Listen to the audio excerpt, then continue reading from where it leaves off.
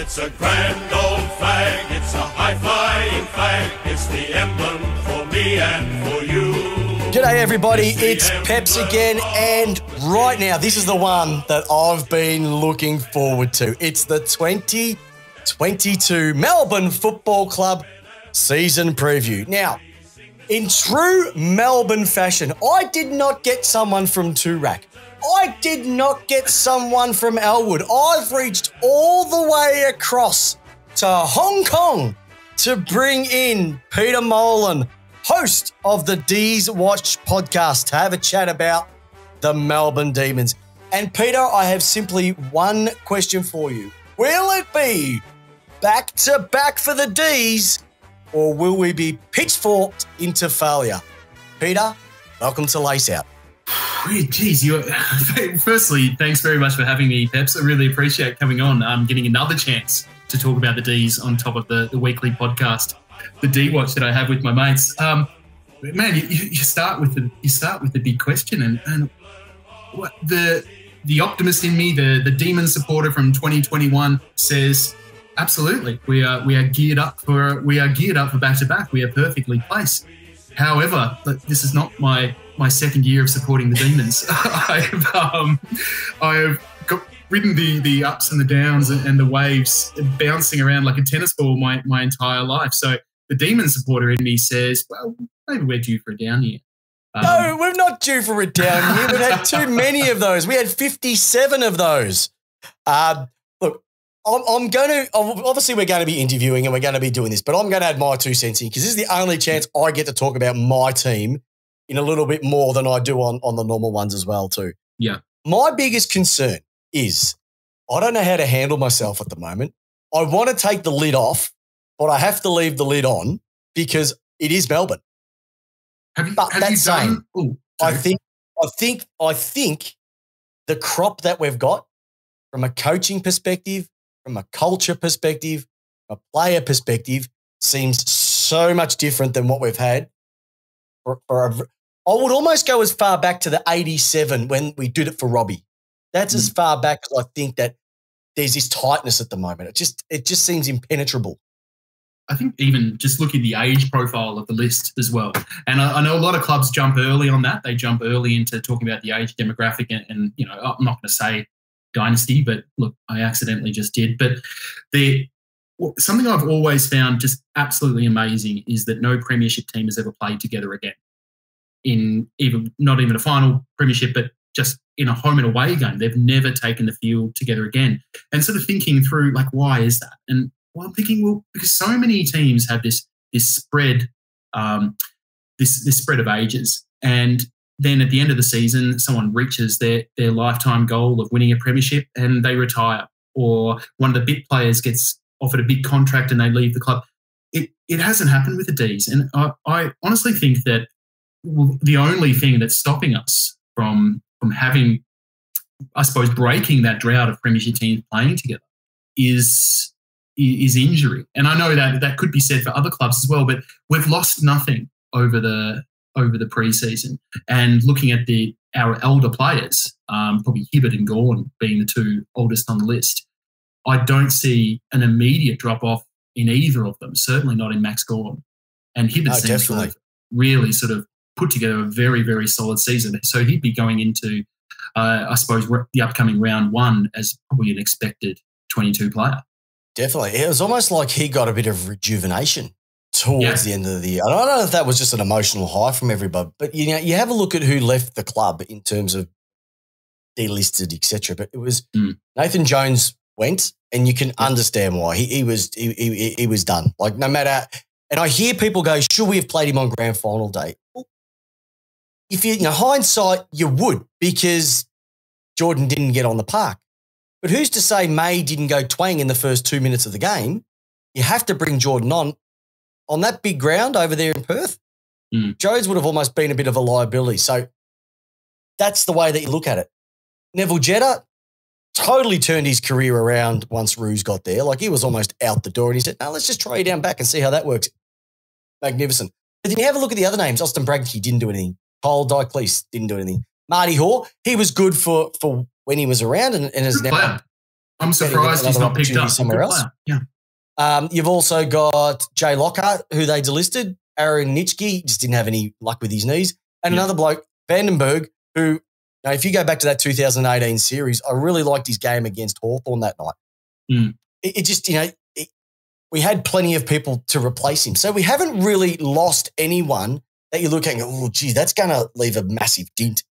Yeah, and the leadership team remains intact. We haven't lost any veteran players who may have been the level heads or anything like that you'll often see premiership teams lose, or a peripheral player, again, in the past, even going back to fairly recent years.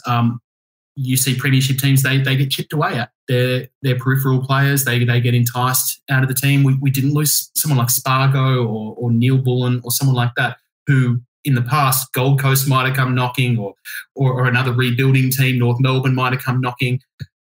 It didn't happen to us. I suppose we avoided that for this year. So I'm quite confident in the list going into the year.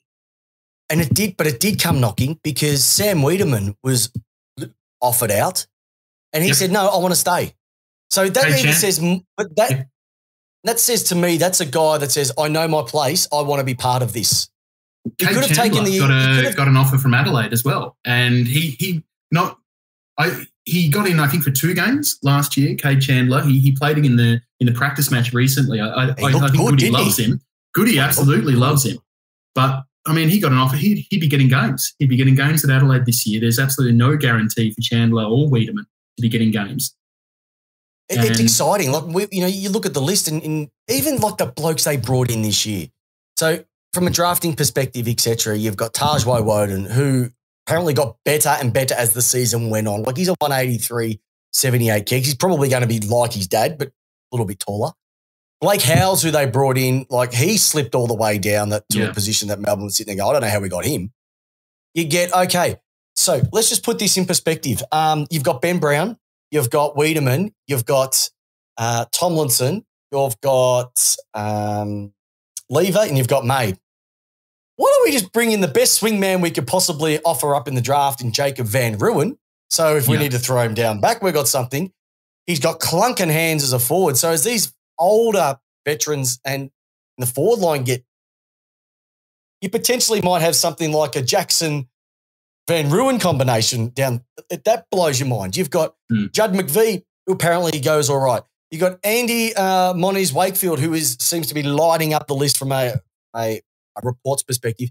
And they've got this guy called Daniel Turner, who they've picked up on a rookie list, who seems to have just opened people's eyes up during match simulations, etc., to be able to force his way in to the group as part of this practice match rounds that they're having, the one against Carlton. So, like, that is amazing. And to think that there's people like, tomorrow night when we play this game, and this game will, this will be going to air after it, but Rivers isn't playing, Salem isn't playing, May isn't playing, which is a good core of your back line, and they're just able to slot people straight in.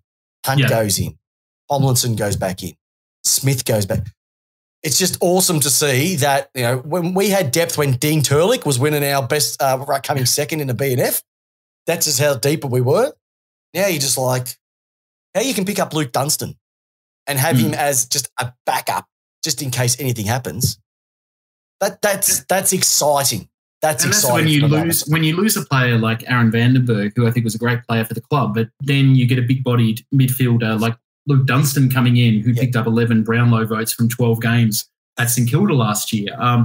While we did lose Vandenberg, and I love Vandenberg, I'm a huge rap for him, and I think he really did change the tone of the team when he came in. I think his first game back in 2018 was against West Coast, and he was just breaking ribs.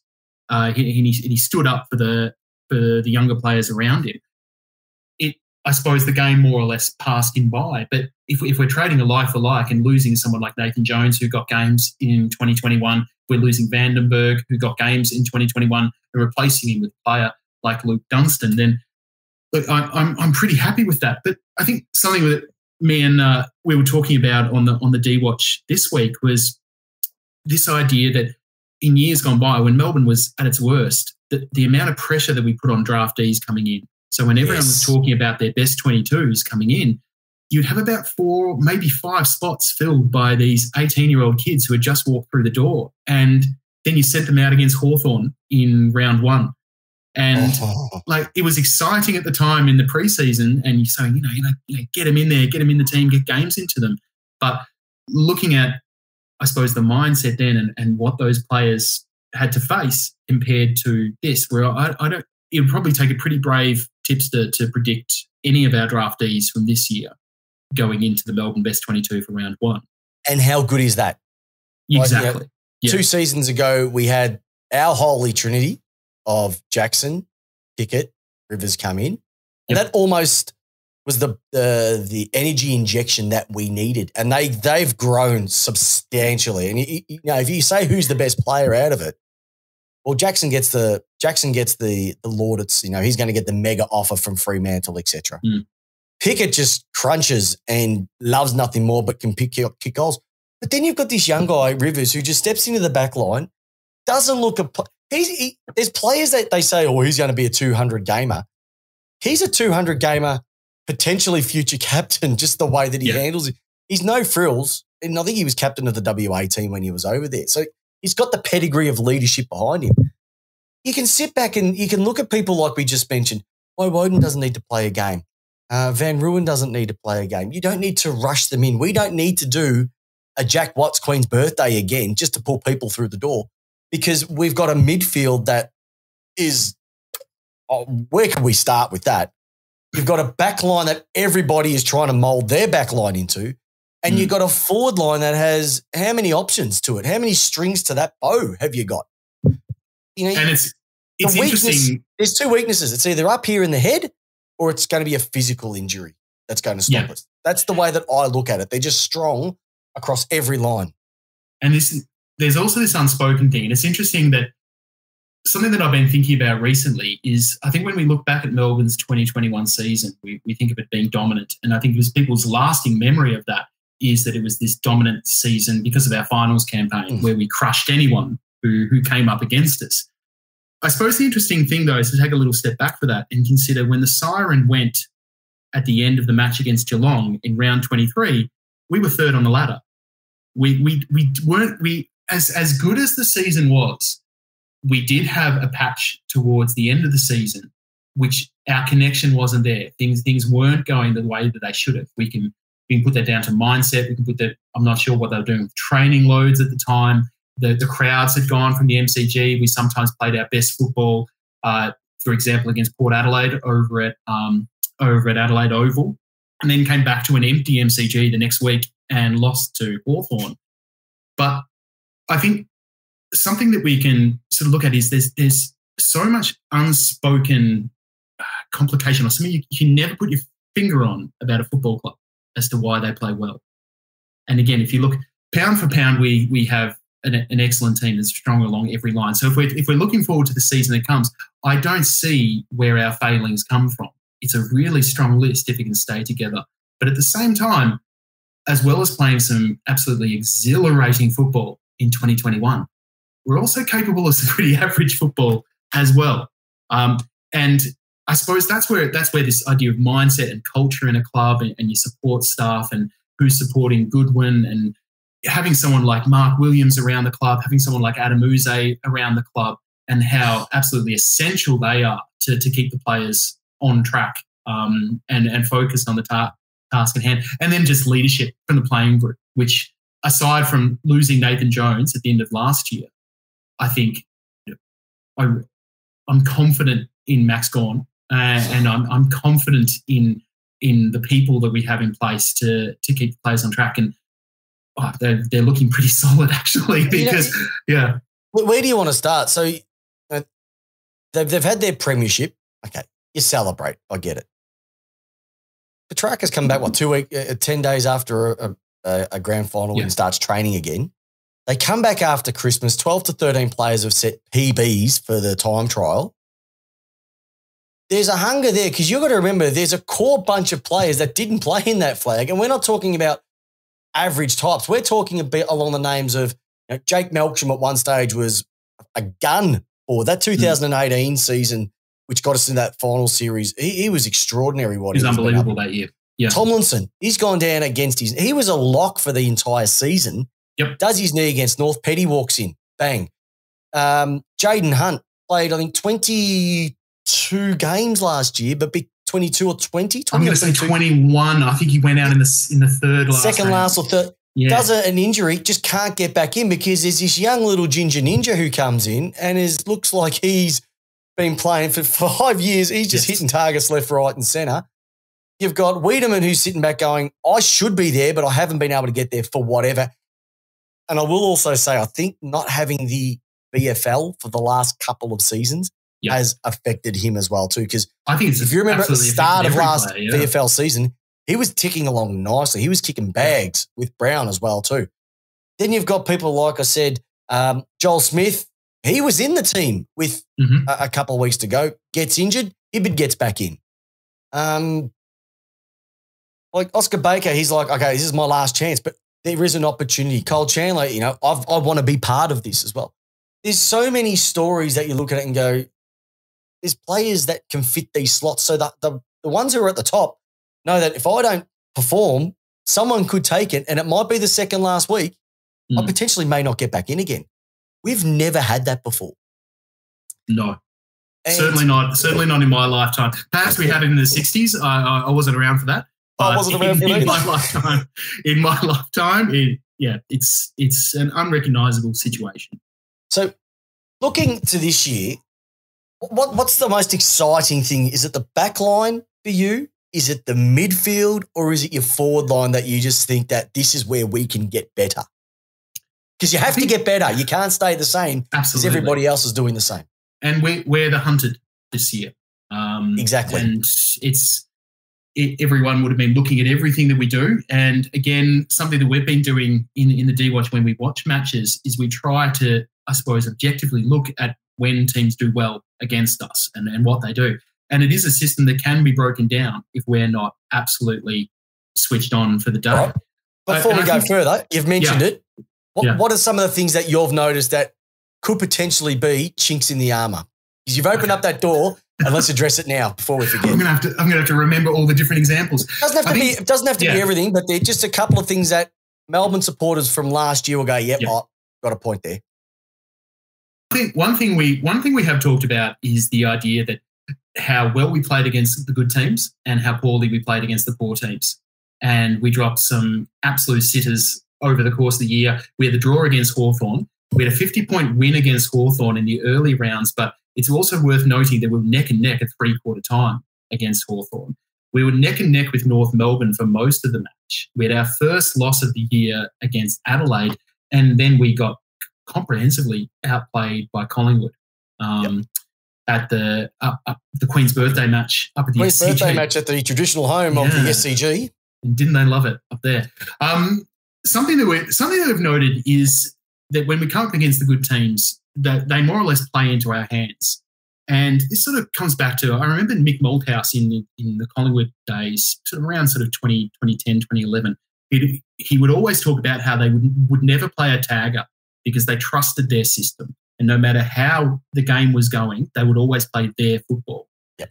And I think when Melbourne comes up against teams like that, when we have the opportunity to prepare what the other team is going to do to us, if a team doesn't have a really solid plan B, then they're going to play into our hands. And I think because we're a really well-coached team, I think we're a really well-drilled team.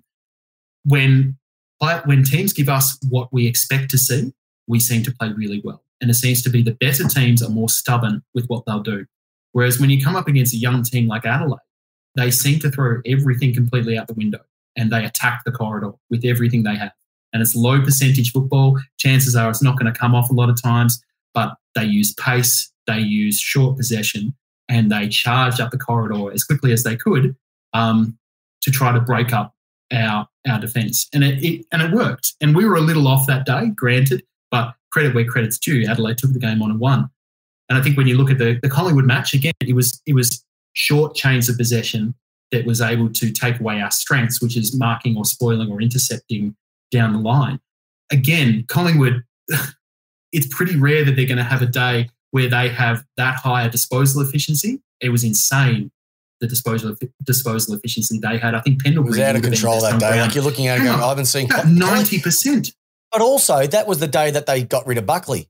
And then they were cheering it. And I'm sitting there going, you're celebrating a win the same day the coach you're booting out. If you had played like this throughout the year, he'd still be there. So and there was a bit of emotion attached to it, false emotion from their perspective. A similar situation to the repeat match against Hawthorn, where I think we can all say, thank God, Hawthorn's finally got rid of Alistair Clarkson. The Clarkson years are done. They can, the dark Clarkson era is over. It was what an amazing decision that was.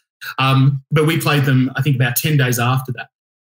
Clarkson brought the ball to the ground at every opportunity. I think we saw it. There was one part in particular where I think O'Meara had it on centre wing in the last quarter, and he intentionally just kicked it along the ground and completely took our tools out of it. And it was a wet, greasy night, and they took their chances. And it felt like a loss at the time. It was a draw, but that's how they did. They grubbed the ball around. So I think when teams are able to adapt what they will ordinarily do. And it's almost like a chaos ball going into the back line because everybody pushes forward up the ground. Their forwards pushed up the ground. We sat ours back as the quarterback. I'm sorry, centre half back or full back would actually stay right. Yep. But there were teams that just didn't do that. They just kicked the ball down to forward, and it was either along the ground or they just booted it in where you didn't have that opportunity to set up, and it turned it into one-on-ones. Lever couldn't get back out to help May. Ibid couldn't push across. The halfbacks, even the wingers, Brayshaw and Langdon would push up quite high as well too to almost become a 7th and 8th backman as well. They didn't have the opportunity to do that as much, and that's what caught us out. And I think we were a little bit stubborn because there were games that people were tearing us apart. I think Josh Kelly was tearing us apart in the GWS game. I think it was at the Collingwood game. I'm pretty sure it might have been Pendlebury or De Goey was on fire. They both had field days that day, yep. Why didn't we go, okay, let's flip it a bit. Our team defence can definitely hold up on 17. Put a tagger on Pendlebury to stop that, because if they were the catalyst for the rest of the group firing up, stop it at the coalface. And I think sometimes we got a bit stubborn in this will come back to, and in most cases it did come back, but you've got to have that plan B. And for such a long time, Melbourne didn't have a plan B. It was either plan A or lose. That was plan B, lose. And lose by usually a lot. It's an interesting thing because I haven't seen yet, and I'm not sure if it's come out or I'm not sure if they're sitting on it for now, but I haven't seen great behind-the-scenes stuff from the Dees last year, even in the finals. Like, I haven't seen too much of what was happening as far as Goodman's pre-game and halftime address. The one thing I have seen is that in the halftime address, Goodwin finished with referring to the Brisbane game, which I think kind of ties into what you were saying, in that Goodwin was saying to them, like, stick at it. And I think we were the best third quarter team in the league last year. By a mile. Our fitness was unbelievable. And I think he kept referring throughout the season back to the match against Brisbane, where we were outplayed in the first half by just a team that was playing better. And there was not really much more to it than that. They were looking fantastic. They were sharp. They were aggressive. And we stuck to it, and it turned, and it turned fairly swiftly in the third quarter, where we saw probably our best, aside from the finals, we saw our best football of the year in the second half against Brisbane. And just to put it in perspective, our percentage for third quarters last year was 167.88. The nearest was 142, and that was Geelong. And we saw what we did to Geelong. Yeah. If you then want to even take it one step further and have a look at halves, you have a look at the second half. Our second halves, we averaged 156. So we almost doubled it and added another half in the second half. The nearest to that was 20% under, which again was the Brisbane Lions. So you're right. We would go with teams until halftime, but we knew that our fitness, which wasn't always our best thing, Dave Misson, we're looking at you, would take it to the next level, and they would come out in third quarters and do what they did. And in that grand final, it was just a matter of we just needed a break. We were doing everything possible. The Bulldogs threw everything at us. We were only a couple of goals down, and as soon as that first one went through, and then Fritsch kicked the second, and then Brown kicked the third, it was pretty much over from that perspective. You could see it in the Bulldogs' eyes. It was like, oh, what just happened? Because it was 2.5 quarters to get to here, and they've been able to eliminate it in a minute. And even in that game, I don't think we were playing badly. Well, we had a sensational first quarter. Even in the second quarter and for half of the third where Bulldogs got a jump on us, I really don't think we were doing anything particularly wrong. It's just to sort of sit back and go, man, these guys played good footy. They played good footy. They made the grand final for a reason. Font was hot. Treloar gets a couple of, like, I won't say fluky ones, it's the wrong way to put it, but there was a couple that squeezed out, just landed in his lap where he was able to convert. They did everything right, but didn't you see what happened? We don't need to go on about it because we got limited time for this. Yeah. But it was a beautiful thing to watch. And that's the thing. It was a really good grand final. People need to forget that it was, up until three-quarter time, it was a corker of a game because at that stage, are the Bulldogs going to get back? Are Melbourne going to sit back? Oh, I was nervous as hell. Probably you were as well. Is Melbourne going to fall back into their old routine? Well, I think as after Sparrow kicked the first one to Brown and he goes back and slots his third, I think it was all over from then. But so concerns-wise, if we had a look at the concerns, do you reckon the concerns are just that manic football pressing forward, not at our end, but at their end? Look, I think that's my main one. That's where I can see it probably. It's hard to sort of pick a weak spot at them. It is, and I think it probably does to an extent. It comes down to injuries as well. I think we weren't without injuries in 2021, but we did also have a pretty good run. I was surprised by looking back on it, surprised how many games that Viney missed, surprised how many games Arms missed. But when you look at the core of players, it was a pretty blessed run. And even when you look at things that were at the time absolute disasters, so we've got our two talls in Wiedemann and Brown getting injured in the preseason, which actually threw our entire forward line into chaos. But that gives the opportunity for Tom McDonald, who was trade bait from the year before, and he stepped up and, off the top of my head, I think he played every game last year. So, look, obviously injuries going into the season. We've had a pretty good run, again, touch wood, over the preseason this year. Injuries, and look, we won't really know until probably a few minutes into round one how bad they want it. And I think one of the things that I'm excited about for the year is seeing crowds at the footy again. Oh, yeah. And when I consider, if I put myself into the player's position, most of the people who took the field that day, they didn't have their parents in the ground.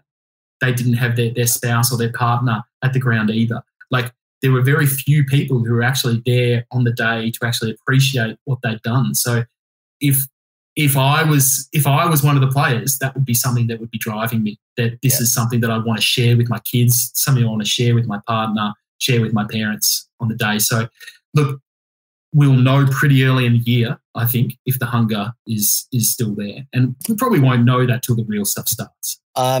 I watched the first little practice match against North Melbourne the other week. I don't know if you had a chance to watch that. Yeah, I did. I think they won by 88 points.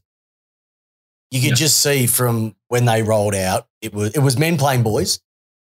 But everything that we saw last year, you could see that there was no different.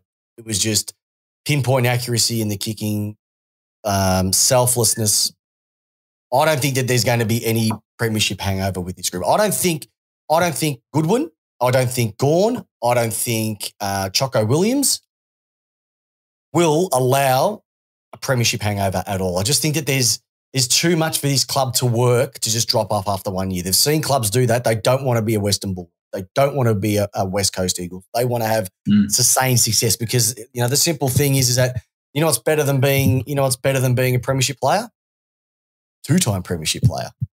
And I suppose we look at the helm is two-time premiership player Simon Goodwin. So, I mean, he's been in this position before. He wasn't a leader at the club when it happened. It was really early in his career at Adelaide when they won in 97 and 98. But he's been in an environment that has enjoyed sustained success.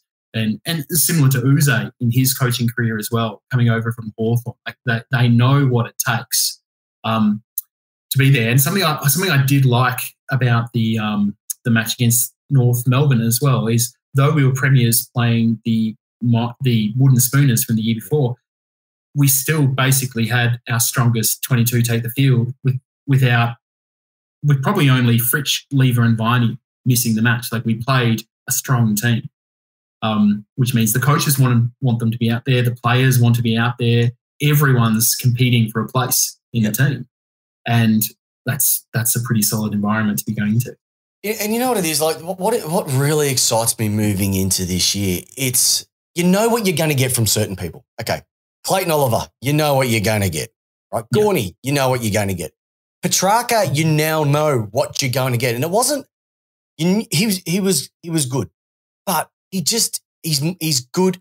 He's a bull, and he's more consistent now. Like remember how he was a little bit. Now he knows. He was a long way off. Yeah. Before and now he's just 2021. He was a long way off. He's fit. Like he's unbelievable. Genuinely, he's looking mean. All right, Stephen May, you know what you're going to get. Jake Lever, you know what you're going to get, and you know you look back now, and yes, Melbourne, you think they gave up too much for him. He's another captain out there. Like you just see the way that he organises that backline group is amazing. Christian Salem, you know, they always go on about, him versus Kelly. Why would you go? Well, hold on a second. If I had to line both of them up right now, yeah, Josh Kelly is a good player. He's definitely one. I'd take Salem any day of the week now because you look at that grand final, he was BOG up until quarter time. Yep. I think also, like when you talk about the Kelly trade, you need to add Dom Tyson, who, like, you know, we absolutely had to have someone like him. But you've also got to add Jaden Hunt. The pick that we used on Jaden Hunt was to that as well. So, look, Kelly's awesome, and he's very welcome to join us anytime he wants. But at the time, we needed. And now we've got Salem and Tyson. We've got, for the majority of last year, they're our two halfbacks, and then we got them for the price of Josh Kelly.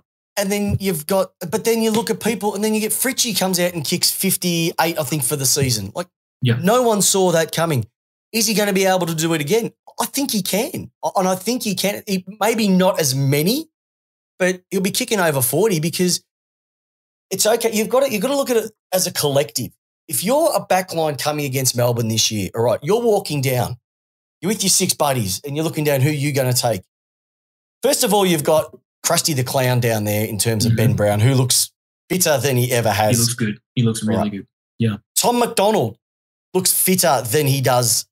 He had his back issues. You remember when his season went downhill to a degree once his back started playing up towards the end of last year? Yeah, I would think so too, yeah. He looks like he's back. All right, so you got those two. Your third stringer has to take a guy who's kicked 56, all right? Then on top of that, your fourth stringer has to go and play on Cozzy Pickett. Your fifth stringer has to then go and take the tackling serial pest in Charlie Spargo.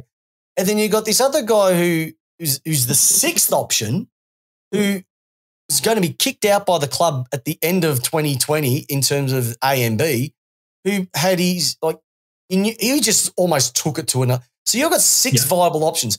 Then you have to worry, will Petrarca get it? Gorn float down? Will Jackson take a mark? Lukey Jackson might be around. Exactly. Oliver can kick a goal. Like his game against Adelaide, the one that we lost, was one of the greatest single Melbourne games ever played. Yep. Like there's just options galore. And that's where I see us over someone like a Western Bull, because Norton's their main man, but that's it. Jamara isn't at the spot yet. Darcy's injured. Bruce is not going to be back for a while. So all this pressure is on Norton. Where are they going to get their goals from? Brisbane are in a bit of a different perspective. I think they've got more options up front. I think Brisbane, when you look at Brisbane, Brisbane has a better spread of talent than Western Bulldogs. I think the top talent at Western Bulldogs probably trumps the top talent at Wallis. Bullies is a really uneven list, I think. And I think they've got some firepower forward. They've got some undeniable firepower in the midfield. It's unbelievable. But they are really vulnerable down back. And if you can and I think we had a trilogy of matches against them last year and came out 2-1. And the one we lost is when we allowed their midfield to get on top of us. Yeah, we didn't play that flash that night all. No, it wasn't. Again, it was yucky. It just it wasn't a Melbourne game. It was empty as well. It was an empty stadium. But Doggies would have played in many empty stadiums over the years, so they would have been used to it. And we should have been used to it as well. Exactly. But like Petrarca and Oliver and Pickett and like these young guys, that they feed off that. And watching them play, even in hostile crowds, they feed off that energy. They love it. And I think they probably struggled a little bit in some of those empty stadiums when they weren't able to generate that kind of energy. But I think Brisbane, what we've seen from Brisbane is they've got a great list, but when it comes time for finals, they haven't quite got in that headspace where they can bring their best football.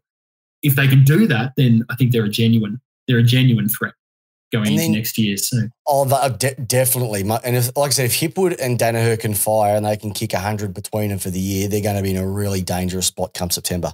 And Charlie Cameron was terrified me that entire final. He was, if anyone was going to put on a show and take that away from us, it was Charlie Cameron. He only kicked 5 that night, so it could happen. He was looking like 10. He was about halfway through that first quarter. He's a footballer, and I think Joel Smith was like, runner. Yeah, I don't like talking down about Melbourne players, but I think Joel Smith sort of got a bit of a lesson that day in what it takes to be, how to play on a player who just is a real footballer. And I think Charlie Cameron is an athlete. He's got unbelievable pace. He's fit, but he's just got this football brain, and he just knows before it happens. He's kind of like Jake Lever. Jake Lever knows exactly what's going to happen before it happens. And they're Charlie the scariest Cameron ones too. Charlie Cameron. He only needs to be around the vicinity, and anything can happen. And there was one stoppage. It would have been. He gets the motorbike.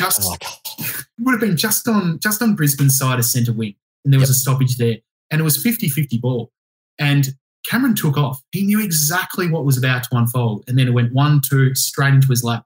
Smith was left watching the stoppage 20 metres away. Yep, exactly. He was watching the stoppage, as I guess you would, wondering what was going to happen next, and Cameron knew, and he took off. I think that was his third for the quarter, and I went, oh, no, here we go When again. you come up against a player like that, it's like, I suppose if we're really just talking about how do we negate this, you can't stop it. Yep.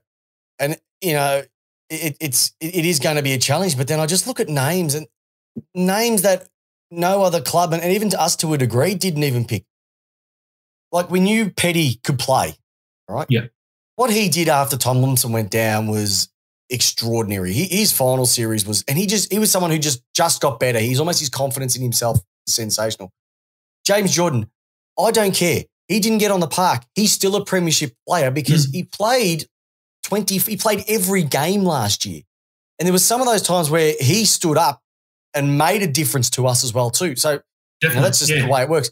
Tom Sparrow, you could sort of see it, broke out last year as well. So some of these names that you sort of sit back and go, oh, I'm not too, they're going to get even, in my opinion, will even get better. So it just makes it harder for spots.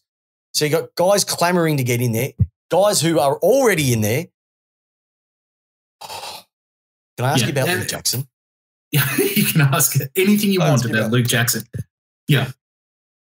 What would you like to know? I don't know. Just tell me. Just tell me what we don't know. Just tell me what you don't already know. Is he special? Are we lucky to have this guy with us? I was thinking about Luke Jackson yesterday, actually. You know, as you do when you're walking down the street and you've got nothing else to think about. I normally dream about him. I just decided to think about Luke Jackson. And I was thinking this idea of second year blues. And I know he's going into his third year, but I think if we count last year as his absolute breakout year, and he's backing it up. And I think probably what he has, which other players don't, is this ability, if one thing isn't working for him, then the coach and he can try something else. If he's not clunking him in the forward line, then they can move him into the ruck. If it's not happening for him in the ruck, then he's easily fast enough and fit enough to be playing on a flank or even playing on ball or even sitting out on a wing. Chuck him on a wing. No matter what is happening with him, there are other options there. So as far as him coming in, there'll be a lot of attention on him this year. There'll be a lot of, I suppose, media pressure on him as well. If he does fall into that trap of feeling some of that pressure, there's so many strings to his bows. And it's kind of similar to Cozzy Pickett.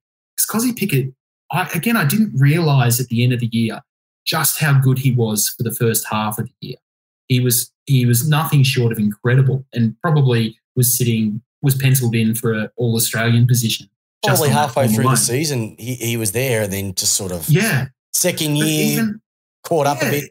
As he would, but even with that, his 1%ers and his willingness to chase and his willingness to put pressure on, it didn't drop for a second. And that kept him in the team. He wasn't being kept in the team as any personal favour from Simon Goodwin, he never stopped running, and he's got an incredible tank and an incredible desire to influence a contest. And I think we look at Alex Neil-Bullen, Charlie Spargo, and Cozzy Pickett as those three. They are the holy trinity. Well, yeah, and what it seems to me is for Melbourne to be at our best, we need at least 2 out of the 3 to be playing well. Yep. If 3 out of 3 play well, then that's absolutely fantastic. We're going to be a very, very good team. If 2 play, we are very, very good. I think in the matches where we dropped off a little bit, it was when only one of them was able to have an influence on it. And I think Alex Neil-Bullen's season last year, I'm really excited to see what he can produce this year, because I don't think he's going to be a star of the game, but geez, he's turned into a good player. I think he was almost number 1 or 2 for tackles in the inside 50 last year. A lot of time, my old man is probably the biggest Neil-Bullen tractor, and even he said, I have to sort of take it, bite the bitter pill because of what happened there. But that was one of the knocks on him going into the season, because people would sort of say, you've got to do more than tackling. And, well, he absolutely did last year. The efficiency of his disposal into inside 50, the creativity, him and Spargo, the creativity they have with the ball, just the ability to stop and not rush and look for an option. Because, again, you think small forward, you think tackles and goals. But I think what Spargo and Neil-Bullen do so well is they are team-oriented players. Their football is first and athletes second, and they always consider a better placed option. And they just keep getting a contest. You have a look at the last game of the year, that fight back that we got in the last quarter, the first 2 out of the 3 goals I think came from Spargo. One of them was a toe poke across the line, which looked like it was going to go in. And then another one was a classic front and centre that a forward pocket should be doing. And then you have a look in the grand final where Petrarca kicks his little dribbler across the line. What people don't actually go back and watch the vision, have a look at the shepherd that Pickett puts on. Cozzy. Yep, absolutely. Puts on Dunkley. Mm-hmm. They're the little things that Melbourne never used to do. Yep. They're playing for each other. And a team that plays for each other plays for their coach. They're very dangerous. They're very, very dangerous as well too. All righty. Look, we could just sit here and talk about who this team is going to be all night, but I have to go through a few things. So who do you think is going to be a breakout star for the Dees this year? Because we had many of them last year, but is there somebody that you've seen or heard about that probably going to sneak a spot in that maybe at the end of the year we're going to go, geez, I'll tell you what, good old Peter Molan, he was in a different country and he saw it before I did, and I'm only down the road. I think look, if you're playing fantasy football or something like that, I think smart money goes onto Tom Sparrow. Yep. And I think he's just shown this ability over the last couple of years to be. He's a physical player. He likes the contest. He's a competitor. He also has this, and he's shown this since 2020. He's one of those players who, when he's not playing in his preferred position, and he's not, but even when he's not, he has the ability to be where the ball is. On top of that, I think he's noticeably bulked up over the preseason. He's, not to use the cliche, training the house down. He got a lot of midfield time against North Melbourne. So I'm expecting Tom Sparrow to have a really, really good year. And he came out of the grand final last year. He set up Fritsch. That was going through for a goal in the first quarter when Fritchie took it on his chest. Yep. He was part of the blitz at the end of the third quarter as well. Blitz gone in just 60 seconds. Exactly. Turn and deliver from 55 out. He's got his hands are amazing. I remember when he started, someone said he's very Dangerfield-like the way that he plays. Yeah. And I'm starting to see that a little bit. He's got a good build for it. He's got good hands. Yeah. He wants it. He's a competitor. And he fought his way into the team because I think he had 21 games, according to the stats, he had 21 games for 2021, but he only actually took the field for 15 of them. So when you've got a young player who's spending a lot of time on the pine just watching these games, he's not getting a run in the VFL, and he's able to then, through his training standards, seemingly alone, force his way back into the team. You wonder what he's doing on the track because he must be an animal to persuade the to persuade the coaches to let me in. I'm not a top 23 player. I'm a best 22. Let me in. So I reckon, my money's on Tom Sparrow. If I had a duffel coat right now, I would almost throw the number 32 on the back of it. It'd be number 6 because that's what I wore playing footy. Good old Lukey Jackson. But I reckon 32, I just love the way he carries himself. All righty. Fortunately, somebody at the end of the year is going to get the tap on the shoulder from Goody to say, look, mate, we're going to have to finish you up. Look in your future endeavours. Who's going to be the breakdown? Jeez. 20. It has to happen. And it doesn't have to be a bad breakdown. It might be something like, you know what, your time's up. You've been awesome. That is tough. I know it's tough, but yeah, man, it has to happen really because you've got to have 3 draft picks minimum. Yeah, I think that's something that we've lost as well. I think over the last couple of years in not being able to see VFL matches, where the players have lost something in their development. I think we've lost something of the excitement of young players coming through. Of hearing about someone. Yeah, exactly right. Yeah, look at Bailey Laurie and Fraser Rossman, like players like that who we drafted in a couple of years ago, who we actually haven't really had a chance to get a look at and getting a tap. Look, I think I would have tapped Hibberd on the shoulder 2 years ago. And I was, again, I don't like criticising Melbourne players, but I thought he was cooked 2 years ago, and he proved he made me look a fool in the second half of last year. But if we're just looking at age profile, if we're just looking at age profile, look, maybe someone like Hibberd is getting, he's obviously much closer to the end than he was at the start. As far as players getting forced out of the 22, I'm really curious to see which Tom McDonald turns up this year. And I know he's changed a lot in his preparation. But I think coming off a lot of people say how good he was in 2018. He was also exceptional in the second half of 17. I think he got injured halfway through 17 and then came back in as a key forward, played fantastically well, switched to key forward full time in 2018, had an unbelievable season, and then just completely dropped off the face of the earth for 1920. Yeah. And then really stood up and played exceptionally well last year. So I really want to see which Tom McDonald turns up because I'm a huge fan of Wiedemann. I think Benny Brown is looking very, very imposing. So I'd be curious to see where Tom McDonald is sitting compared to Wiedemann because I think those two are probably in direct competition with each other. And I think they'll go with McDonald first. Yeah. He's got the runs on the board. And just from the way he played, it'll be interesting when he plays against Carlton in that game to sort of see what happens because both of them are going to be playing. Yeah. How they take that out as well too. So who they decide to go with. But and that's Goodwin's approach too, I think, because if you're going to be really cutthroat about it, I think if we didn't lose, we won 6 games on the trot at the end of the year, including finals. You got to wonder if we had dropped any of them, if Tom McDonald would have survived. Because Goodwin is loath to make changes, and he's definitely loath to make changes to a winning team. I think usually for going from especially during the finals and then the few games leading into the finals, the only changes we made were because of injury. None of them were for form. But I'm not sure he couldn't really change anybody for form because there was no games. So it was almost a blessing in disguise to a degree. So Tom McDonald there are no lucky players in a premiership team, but he was probably fortunate that I don't think it would have been even up for discussion because we were winning and Goodwin didn't want to change it. So if I had to throw my hat in the ring in terms of a breakdown in terms of who might be their last season, I don't know what his contract status is, but Jake Melksham sort of hasn't been – he's been off the ball for the last couple of years. It's not the same Jake Melksham. He played okay against Hawthorn last year, but outside of that, hasn't done much probably for the last 2. Yep. Now, whether that's injury, whether it's just lack of form, not being able to get games, he's going to have to do something special because, Tom Sparrow was literally taking his spot. Charlie Spargo was virtually taking his spot. Cozzy has virtually taken his spot.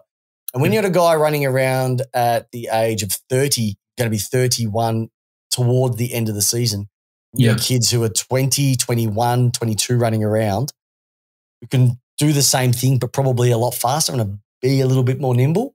It's going to be hard for him to slot back in. The other one that I could see in terms of a breakout And he might play a game this year, and it might be one of those ones towards the end of the season, and it might be against a lower club. But I reckon Jacob Van Rooyen will play a senior game by the end of the year. I reckon they'll get to a point where they'll go, okay, maybe we will rest a McDonald.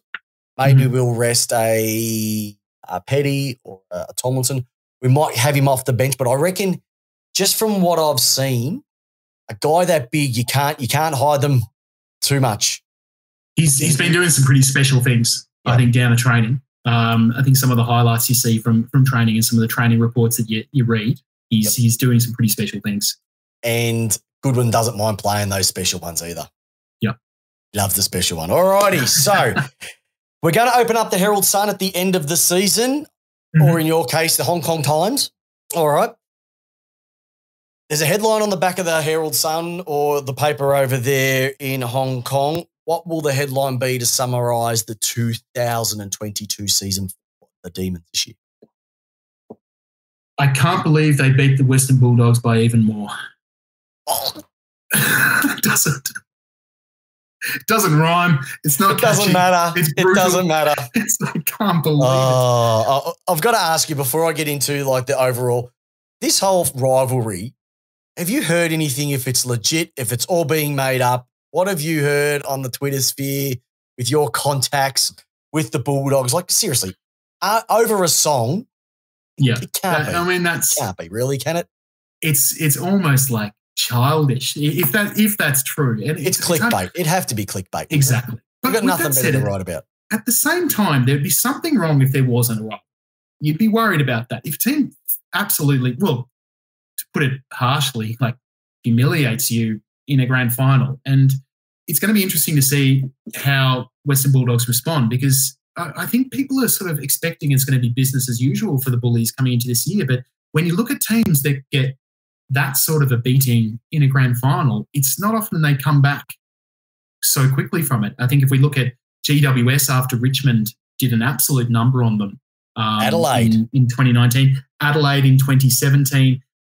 They weren't gallant in defeat. They got absolutely pantsed. And Hawthorn did it with West Coast, teams, Fremantle. Like these teams. They struggle to come back. And that makes sense. And I haven't heard any talk of that for the Bulldogs this year. There's an expectation that they're going to come in and be the same team they were last year. So I would find it really strange if they, as competitors, didn't take their defeat personally. I would find it really strange if they didn't want to get revenge. So look, there has to be a rivalry there, but I'm not sure it's about a song. I'd be disappointed for them if it was about a song. Hopefully it's about what we did to them I think in the grand final. A little bit more. The interesting thing I reckon in that first game of the year, if Melbourne get off to a blinder, let's just say 2 or 3 goals up really quickly, if they'll go, oh my God, it's happening again. Exactly. And that's the mental scars. Exactly right. And if it's like bang, bang, bang, like it happened last year, alrighty. All right, Pete, it's time to put the agates on the chopping block right now, because we are now going to look at this from a league perspective. All right. Who have you got? And you can tip your own team. There's no rules against it. Who have you got down for the Premiers in 2022? This is boring, but I have got Melbourne as going back to back. If something goes horribly wrong, then it's Brisbane. Well, I will let you know, sir, that has pretty much been the consensus across the board. There was one person who picked GWS. Ooh. Yep. I can't believe they even did it, but I've got to respect everybody who comes onto my show. But yes, there was one person who picked GWS to come back and bounce back. Coleman medalist. Who have you got down who's going to be kicking the most in the league for the season? Look, up until I heard that he's got a bit of a foot issue, I had Harry Mackay. I really rate Harry Mackay. I've heard he's got a bit of a foot issue. He has. He's not going to be. Which scares me. As a Melbourne supporter, we've seen our fair share of foot injuries. So I'm actually going to go for Tom Lynch from Richmond to bounce back. I think he had a really off year. I rate him as a player. And, I'm going to go out on a limb and get Tom Lynch. Very nice. Come up a couple of times. The dynamic duo out of Geelong have usually been the picks. But I like where you're going there. Now, Brownlow medal, and another question on top of that, has the Brownlow medal lost a bit of its luster towards the MVP/coaches award that's offered? For me, Yep. Yes. Well, look, it's never going to, I don't think it'll ever lose its prestige. I think if you ask someone who's not a footy freak who won the AFL Coaches Award last year, they're not going to know. There's a chance they'll know who won the Brownlow. Yeah, exactly. But there's a good chance they'll know who won the Brownlow. Because they had to write it down as part of the prep.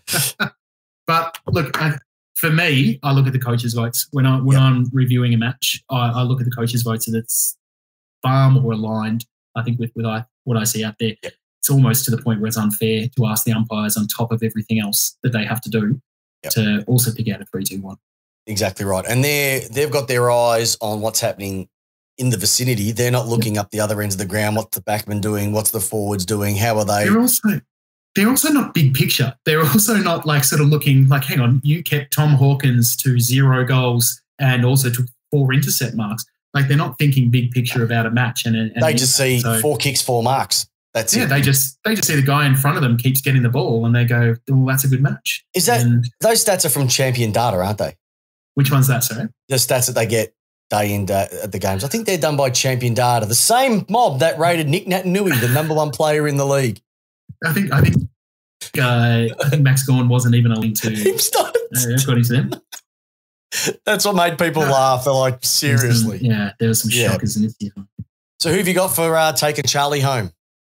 And we're not talking Spargo. We're talking. Look, are we, Mrs. Spargo? Are you allowed to have a tie, or is that just have as many as you want? No one's picked a tie yet. I'm going to go Bontempelli as the safe pick, but I'm going to say Lachie Neale's going to come back in because I think he was really hampered last year by, I think, a back injury, and I'm predicting him to step right up in a team in Brisbane that I see featuring pretty well the next year. So I'll go the tie. Sensational. Ladies and gentlemen, I tell you what, if this hasn't been the best Melbourne Demons 2020 season preview you're going to get, well, then don't listen to anybody else. Forget AFL 360. Don't worry about the nuffies on the couch. You've got Peter and Peps talking about the single greatest football club ever. Now, tell us, with your podcast, what's going to happen with the Deeswatch Podcast? You're going to get through all the 2021 games. Are you then rolling into 2022? What are the plans for this season? I think when you ask us, we talk about this almost every week, and I think it's been hard work getting through all the matches. And I think usually before the podcast, we think, no, it's too hard. We don't have the time to do it. Get to the end of it, and you get pretty excited about talking footy with your mates. So at this stage, it looks like we might keep it rolling in some way, shape, or form for the season. Awesome. And look, that's pending approval from our partners, which is. I know where you're coming from. She was really enthusiastic about it at the start. She goes, "It's a great idea. You can meet up with your friends every week and have a chat." And I was going, "Okay, good, I'll do it." And now it's pretty much, "Are you done?" Until she realised this wasn't the COVID season where there was 17, there's 25 of them. So totally understandable. It's pending approval. I think we'll be kicking on. I think we're all approved. You have been absolutely sensational tonight. So, ladies and gents, there is your season preview for the Dees. Look, I must admit, I am a little bit biased. I think that we are going to go back-to-back. I've actually picked us to go a 4-peat. I'm not going to lie. Unless we get Mason Coxed like Richmond. But on top of that, the last thing I have one question just to finish off this amazing chat that I've had with you. Peter Molan from the Deeswatch Podcast. How do you want your footy? I want it lace out. There you go, gents. There you go, ladies. Have a great evening. We're going to have something special for you. Thanks for listening to the latest episode of Lace Out. Head over to iTunes and Spotify to subscribe, rate, and leave us a review. And remember, join us every single Tuesday night, 8 p.m. Australian Eastern Standard Time, on our Facebook page with yours truly, Christopher Pepper, and the co-host with the most, Jamie Wallis, giving you your footy how you want it. Lace out.